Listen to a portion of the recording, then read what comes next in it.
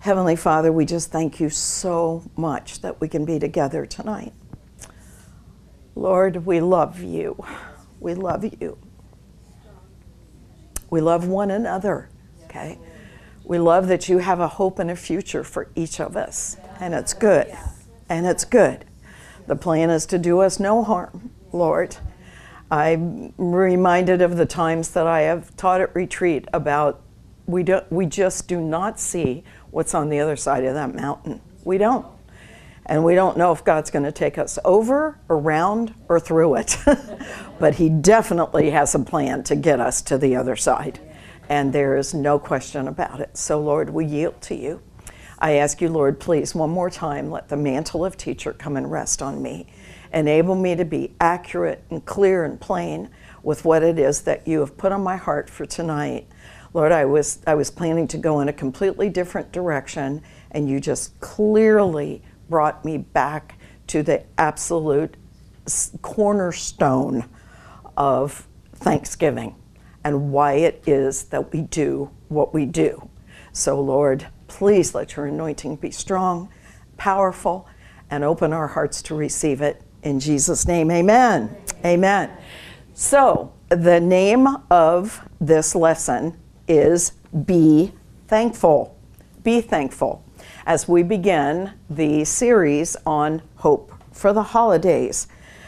You know what? I don't have to tell those of you in this room, I don't have to tell those of you who would be watching me in whatever media format, because you all know that this is being birthed out of hope for hurting women.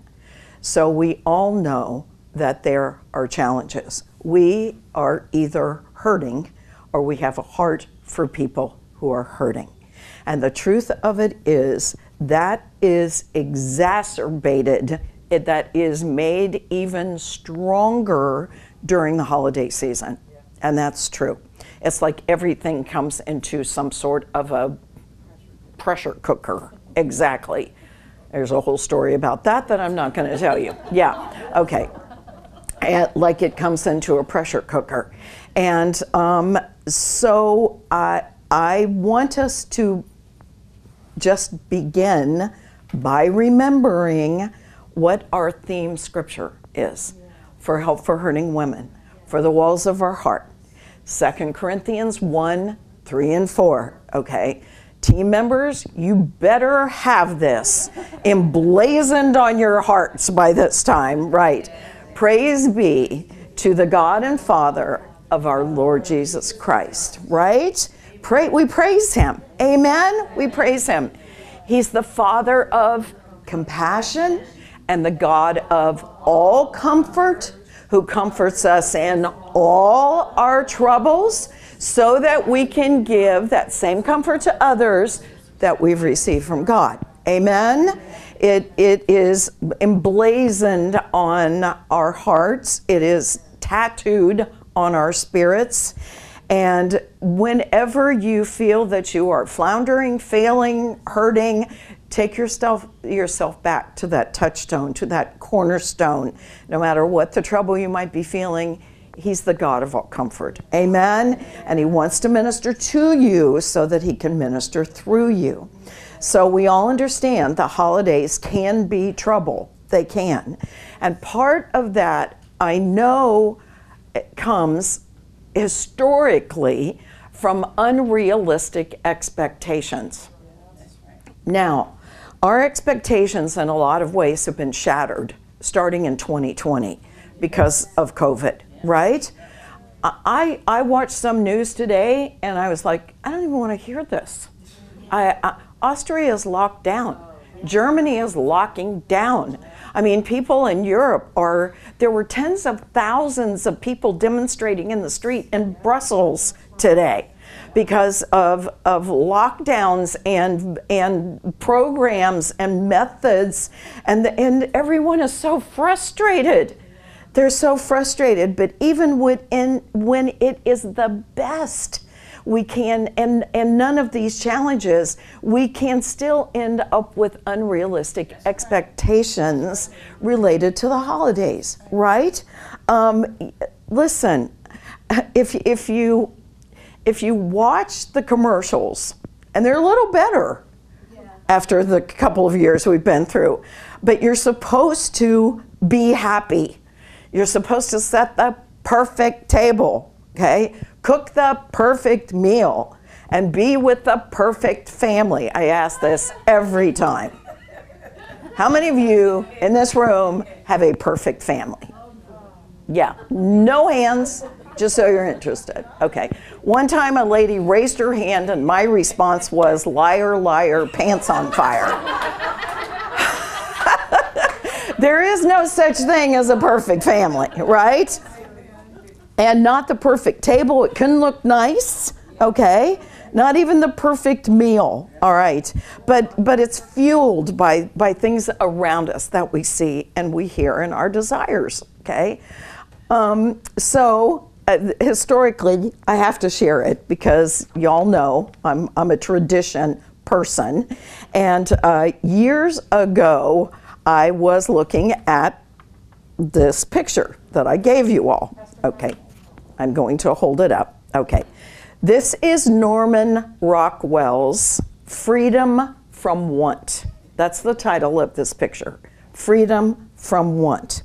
It was, it appeared in the Saturday Evening Post in 1943.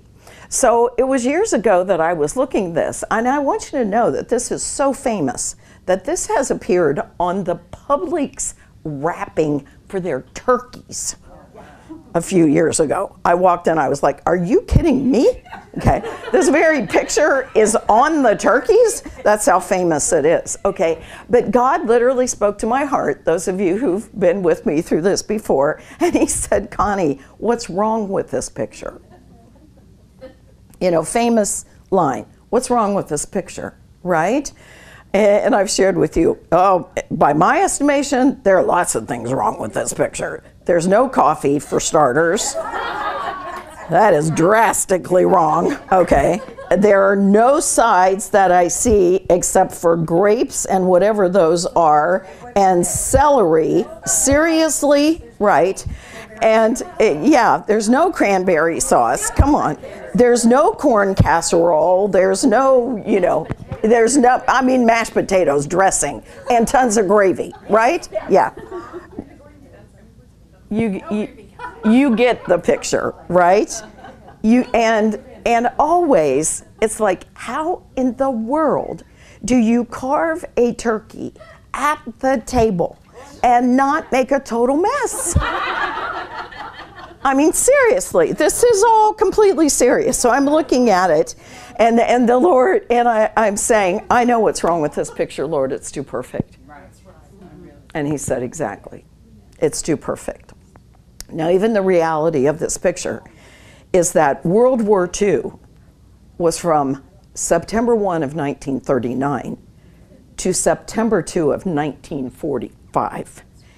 He published this picture right in the middle of the war. Right in the middle of the war, when people were desperately hurting. They were desperately hurting. I read an article some years ago regarding this, and it literally said, the iconic Rockwell painting shows ideal America. Rockwell's heart was, I paint life as I would like it to be. As I would like it to be. And you know, even if you look at all of these smiling people, you might notice at the bottom, there is a guy who's actually looking at you, right? Do you see that? He's actually looking at you as if to say, seriously? I mean, isn't this all a bit much, right? Okay.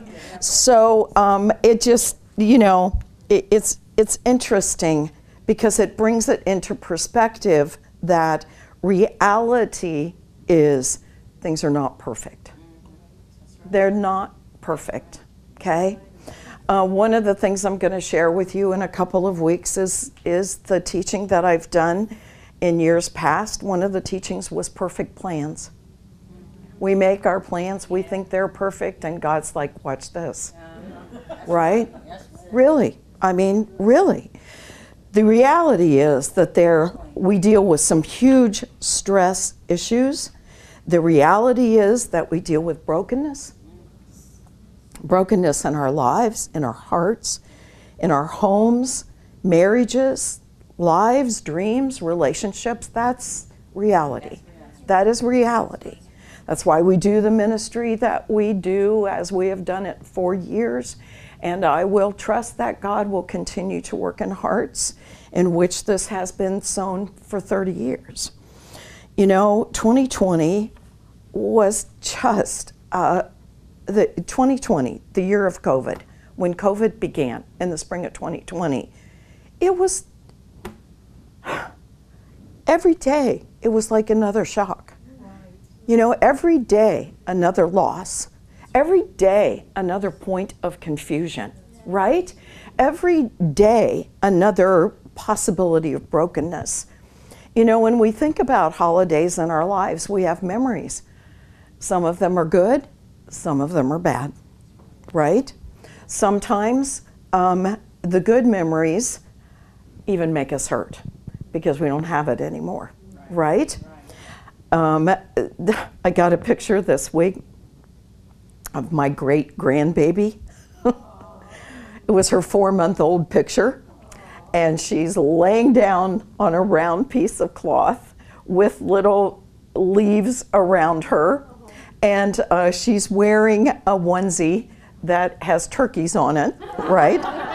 With little turkey shoes, okay? And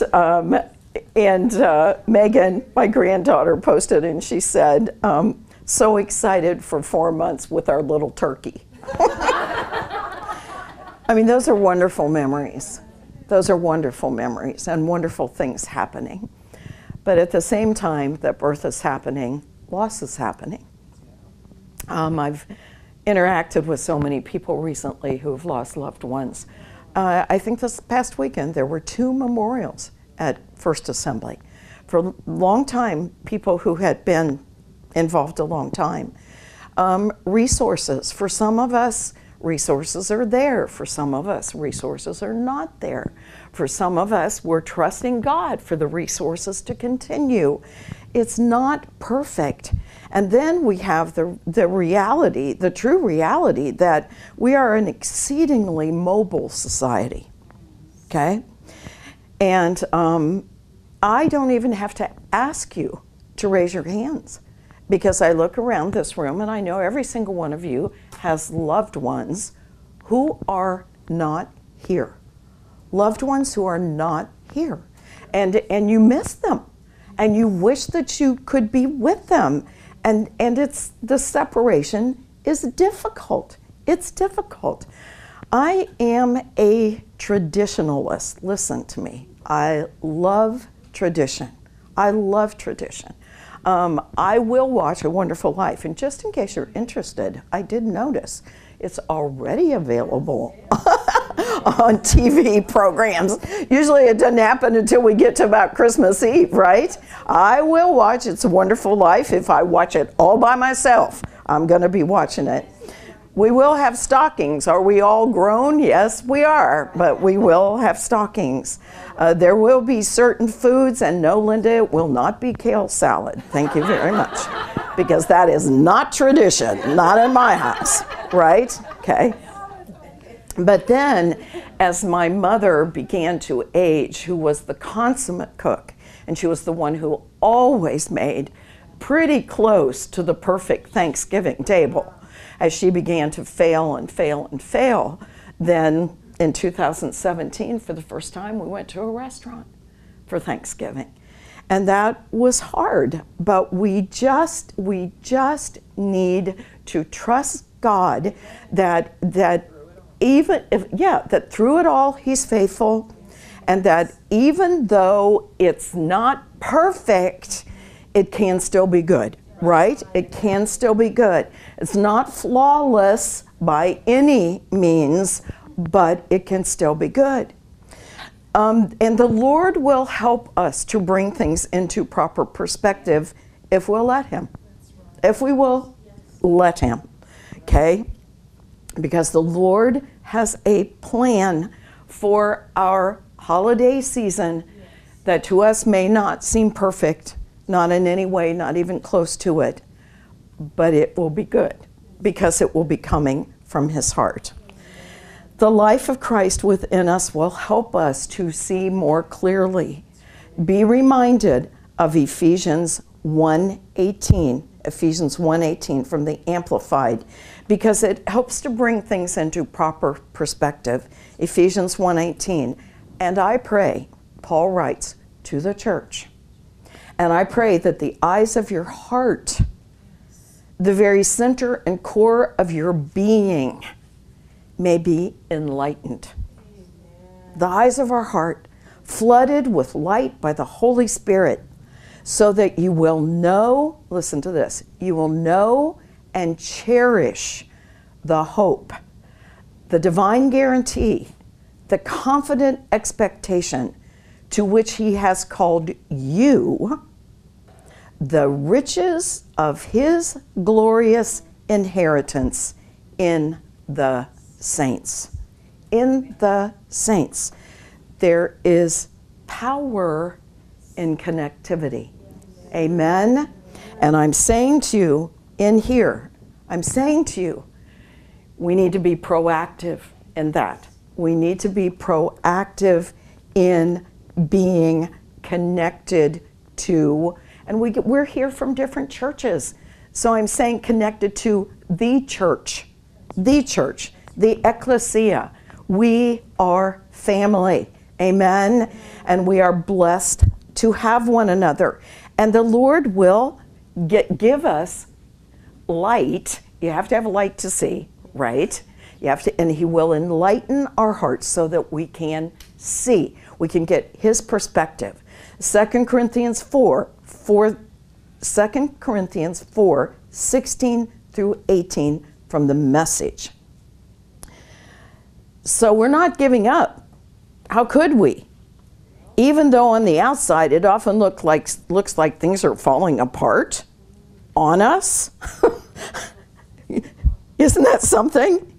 Even though on the outside it often looks like things are falling apart on us, on the inside, where God is making new life, not a day goes by without his unfolding grace. These hard times are small potatoes compared to the coming good times, the lavish celebration prepared for us.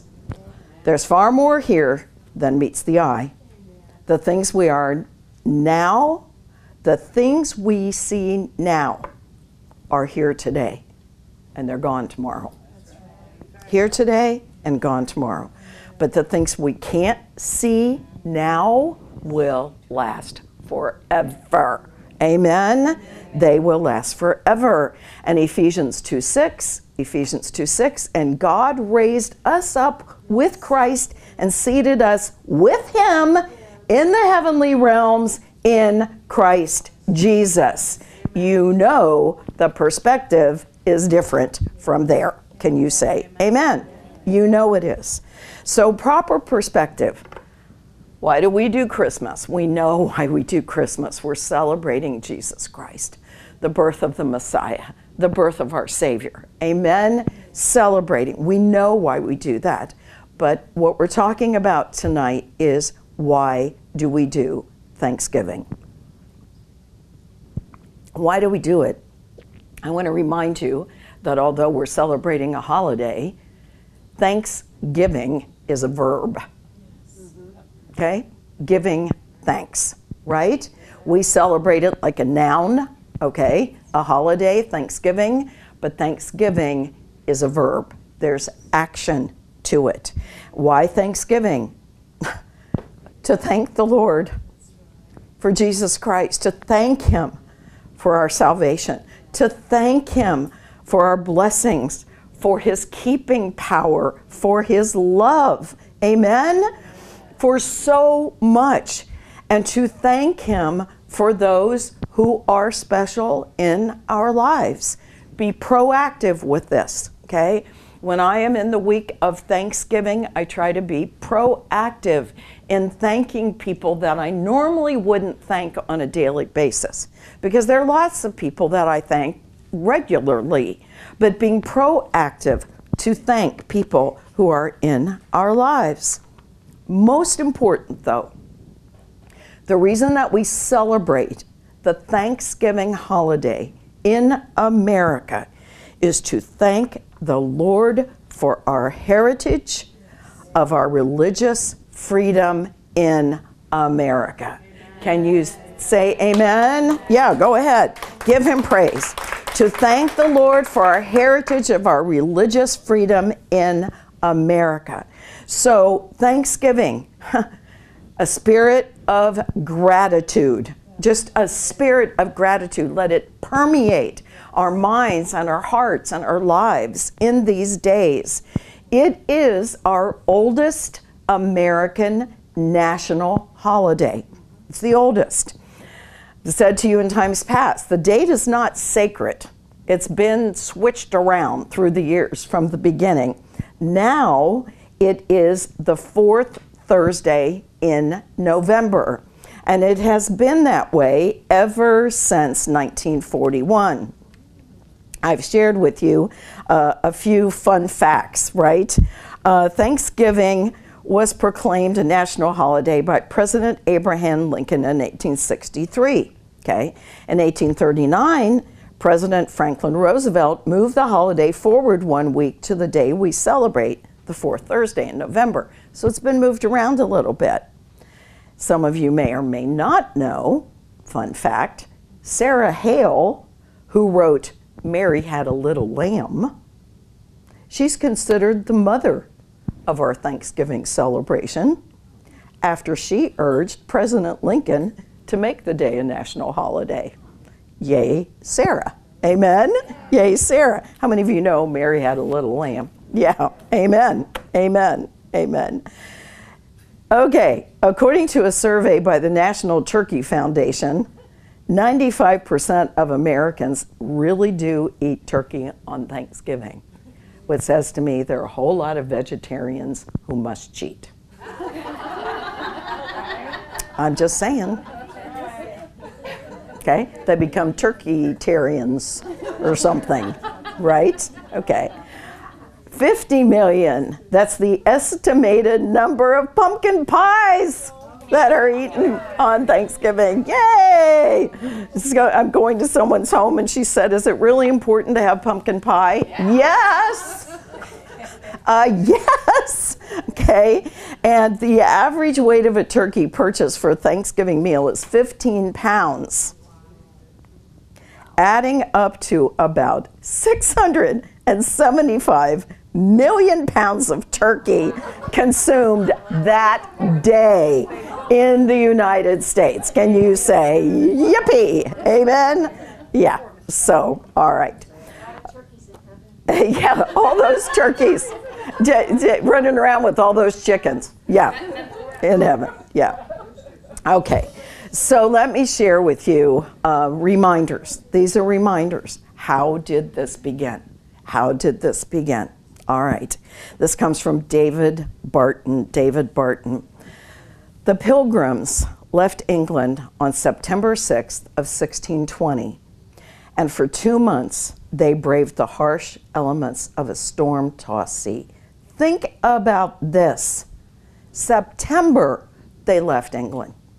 September in the North Atlantic.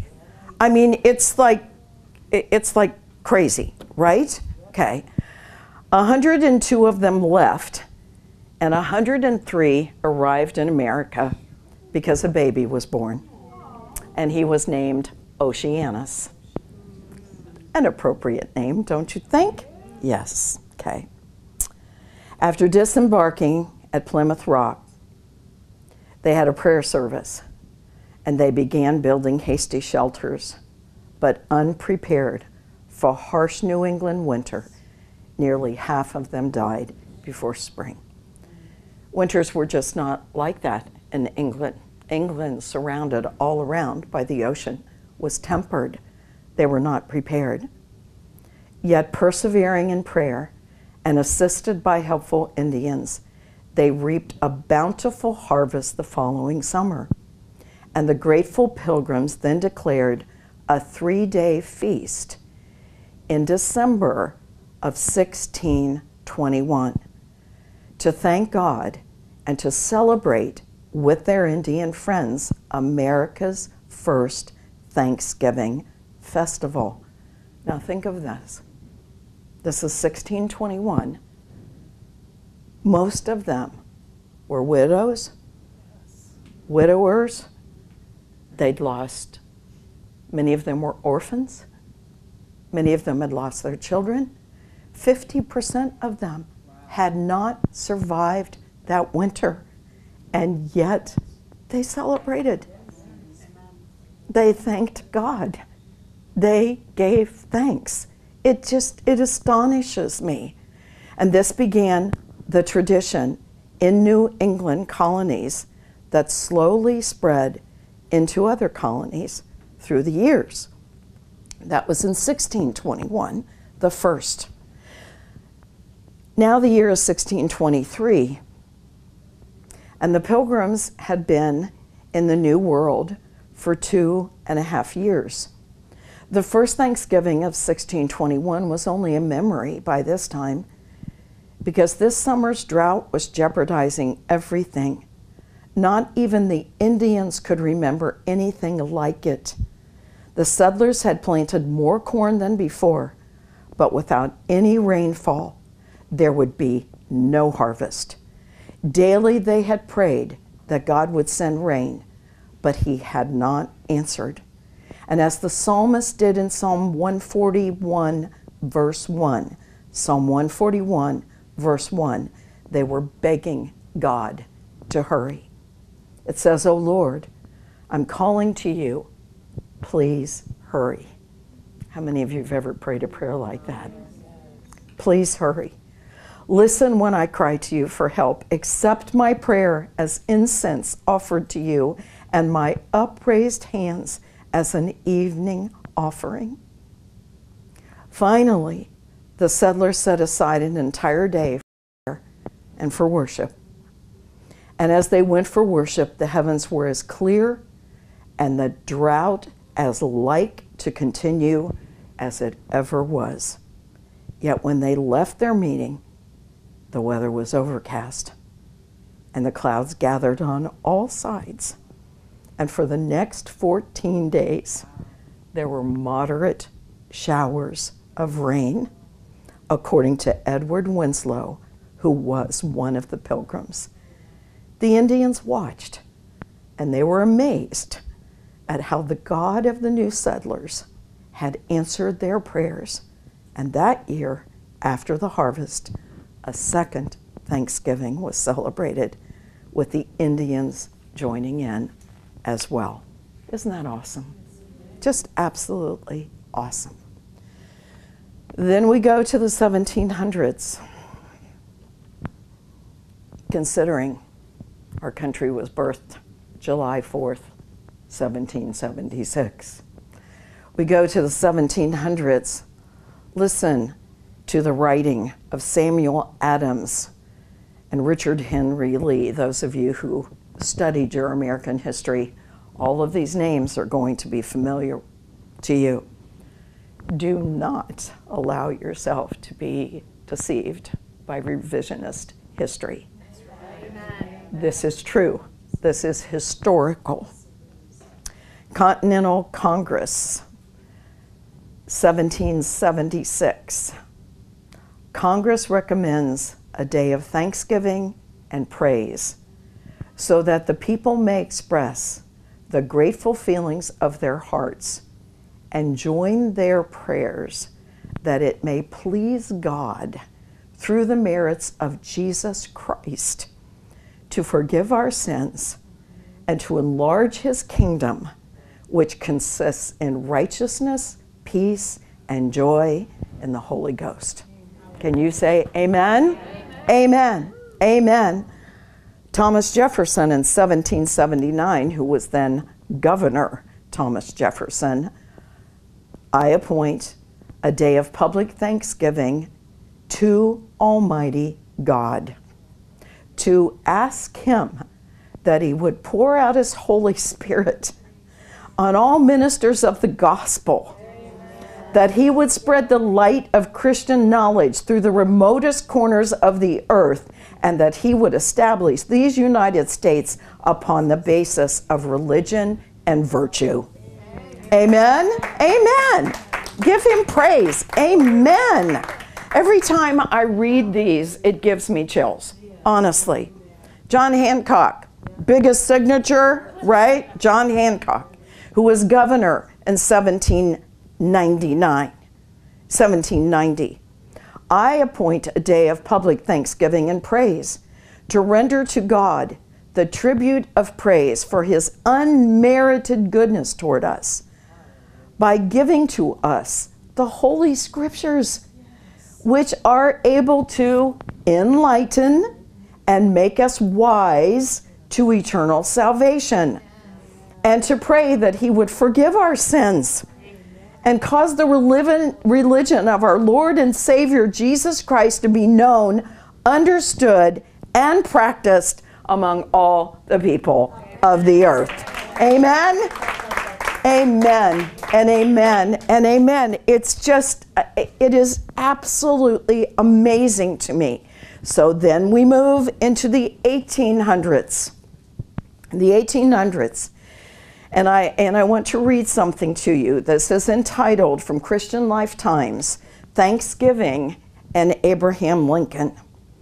Lincoln's original 1863 Thanksgiving Proclamation, which we will read in a while, okay, came, spiritually speaking, at a pivotal point in his life. During the first week of July of that year, all right, so he brought the proclamation in November, right, of 1863. During the first week of July of that year, the Battle of Gettysburg occurred, resulting in the loss of some 60,000 American lives. 4 months later, in November, Lincoln delivered his famous Gettysburg Address. It was while Lincoln was walking among the thousands of graves there at Gettysburg that he committed his life to Christ. Now that speaks volumes to me of how God can step into the middle of loss. As he explained to a friend, when I left Springfield to assume the presidency, I asked the people to pray for me. I was not a Christian. When I buried my son, the severest trial of my life, I was not a Christian. But when I went to Gettysburg and I saw the graves of thousands of our soldiers, I then and there consecrated myself to Christ. Think about that. 4 months after consecrating himself to Christ, he wrote the 1863 Thanksgiving Proclamation. There have been proclamations through the years by presidents since then. None of them touches my heart the way this one does. And every time I read it, it brings me to tears. And that probably will happen again right now. I have given it to you. For those of you who will be getting this at a later time, this is absolutely available to you online. It is Abraham Lincoln's Thanksgiving Proclamation from 1863. October 3, 1863. It is the duty of nations, as well as of men, to own their dependence upon the overruling power of God, to confess their sins and transgressions in humble sorrow, yet with assured hope that genuine repentance will lead to mercy and pardon. Amen? And to recognize the sublime truth announced in the Holy Scriptures and proven by all history that those nations are blessed whose God is the Lord.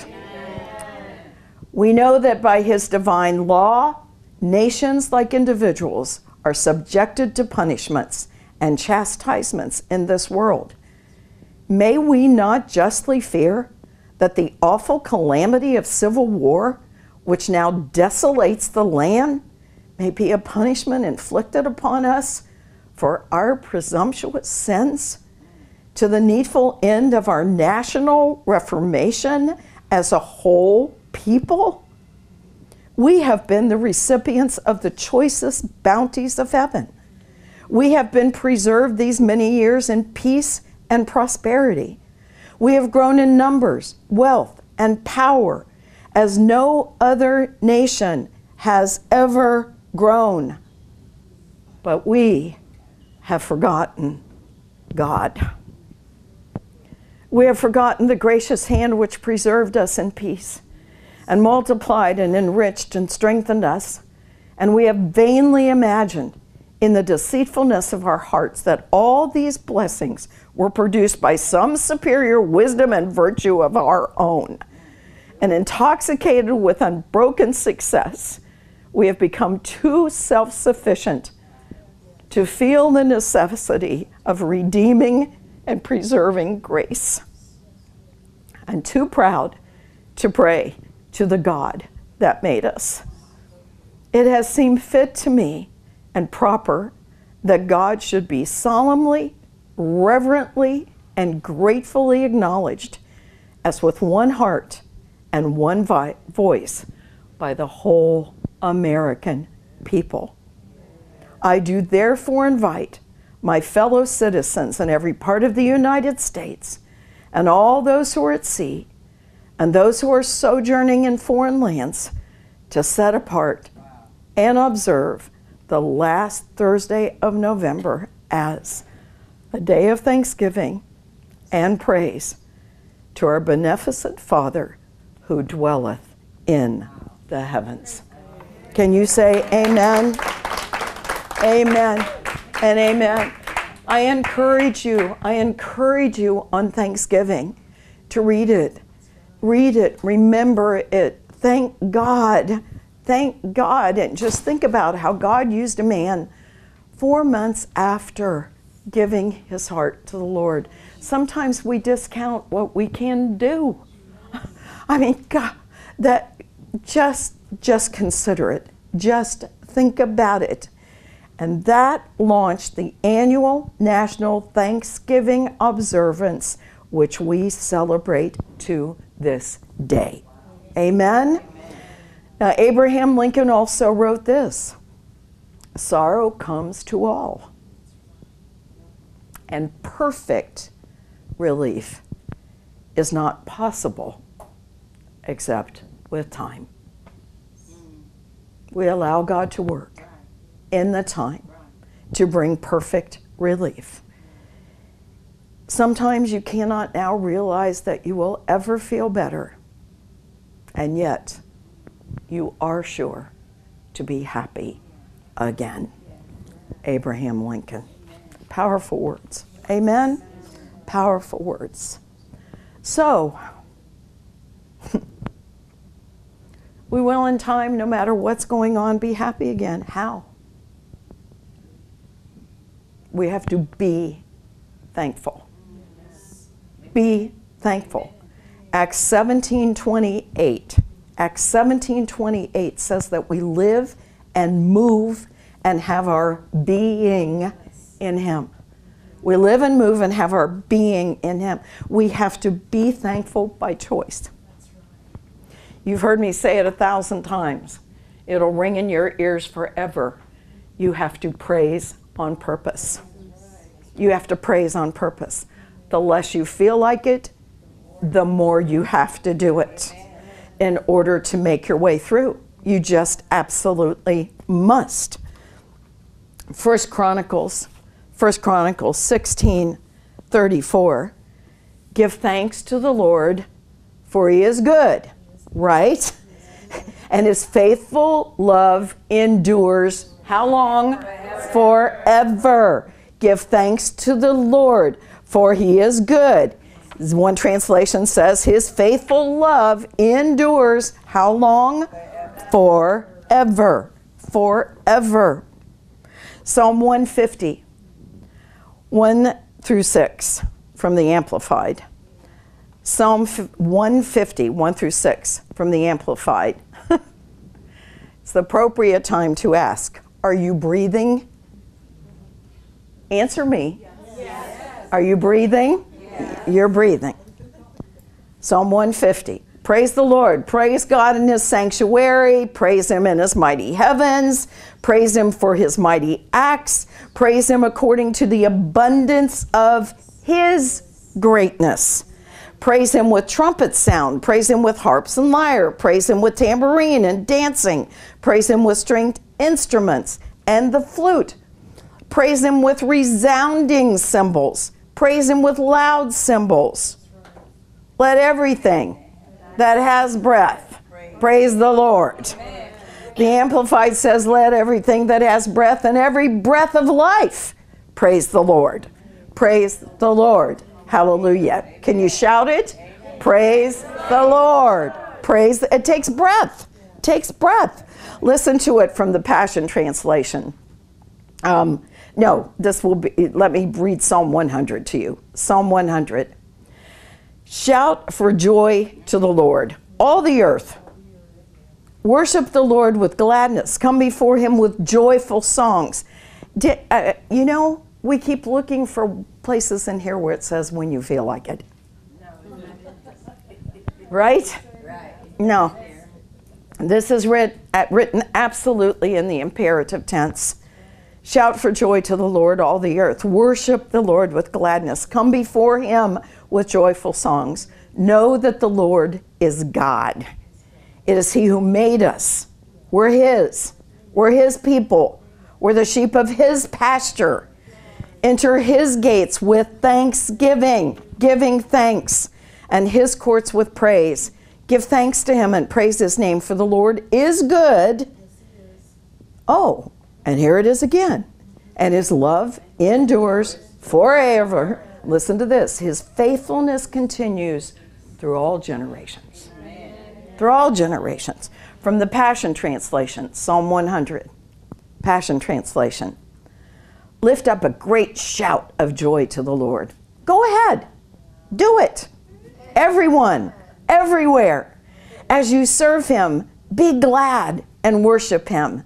Sing your way into his presence with joy. And realize what this really means. We have the privilege of worshiping the Lord our God. For he is our creator, and we belong to him.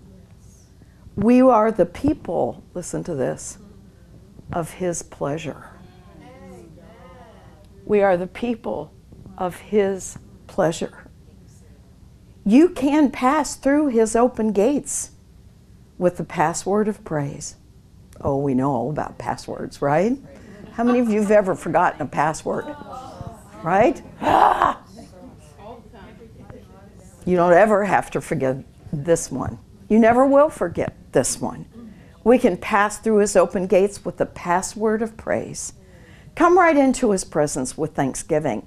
Come, bring your thank offering to him and affectionately bless his beautiful name. For the Lord is always good and ready to receive you. He's so loving, it will amaze you, and so kind that it will astound you. And he's famous for his faithfulness toward all. Everyone knows our God can be trusted, for he keeps his promises to every generation. Can you say amen? Amen. Amen. Amen. I want you to know God has a place at the table for you. He's got a place at the table, the dining room table, the Thanksgiving table. He's got a place at the table for you. I always remember Heaven's Gates and Hell's Flames when we did it. And the one fellow who was going into heaven, and he loved to eat. He was always the one who loved to eat. And he would run in, okay, and he would come back out, and he would say, you don't want to miss it. Amen? You don't want to miss it. There's a place at his dining table for you, for you, for you, for me, for me.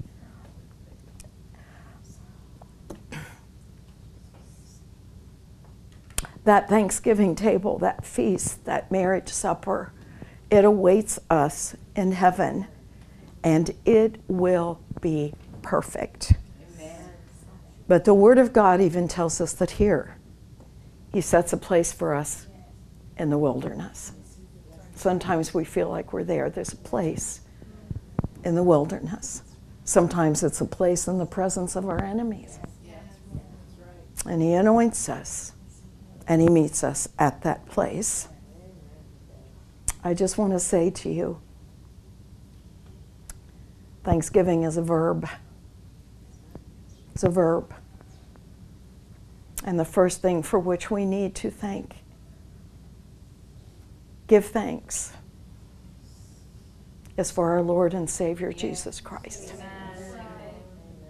So if you would bow your heads.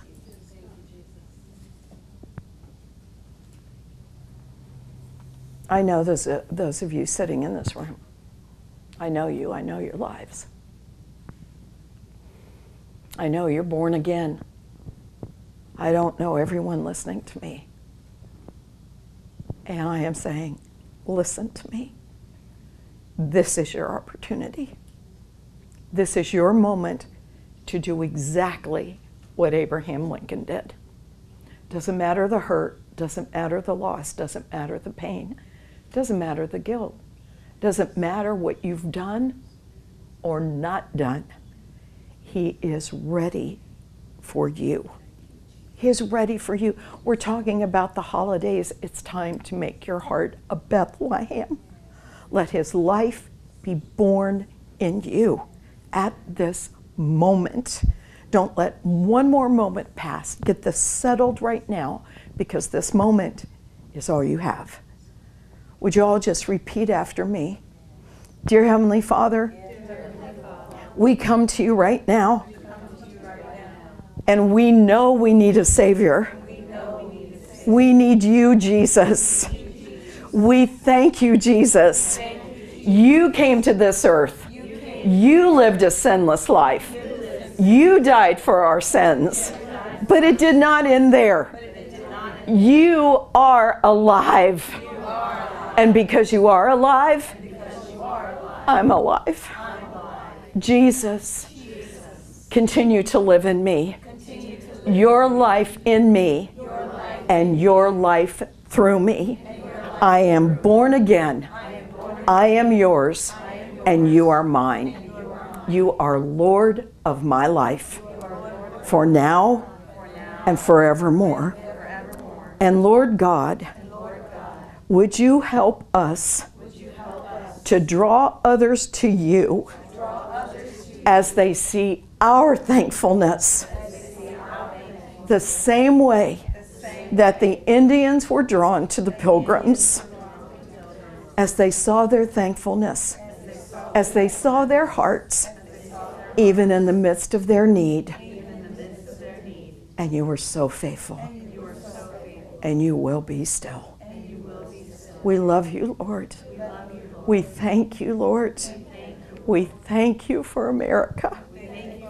We thank you for the religious freedom that we have. And we celebrate you. Not just this Thanksgiving, but every moment of every day. In Jesus' name. Now let me pray for you. Heavenly Father, thank you. Thank you for giving us this time. Thank you, God, that we're going to go from this place and people are going to go from watching with a fresh anointing of praise, a fresh anointing to praise on purpose, a fresh anointing to make thanksgiving a verb, an action word in their lives. Lord, I ask you to bless those who are in here tonight. Take them home, Lord, with huge angels on guard round about them. And God, I pray that this Thanksgiving, they will sense such an anointing, such a presence of your Spirit, unlike anything that they have ever experienced before. They might be with people they love. They might be serving people in need. They might be absolutely alone, just making their table with you, wherever it is. I just ask you, God, that your Spirit would be so strong upon them, in them, for them, and through them, in Jesus' name. Can you say amen? Can you stand up and just give him praise? Just praise him. Hallelujah. We praise you, Lord. We just praise you. We give you thanksgiving, Lord. Come on. Open your mouths. Open your mouths in thanksgiving. We thank you, Lord. We praise you. We just thank you and praise you. Amen. Amen.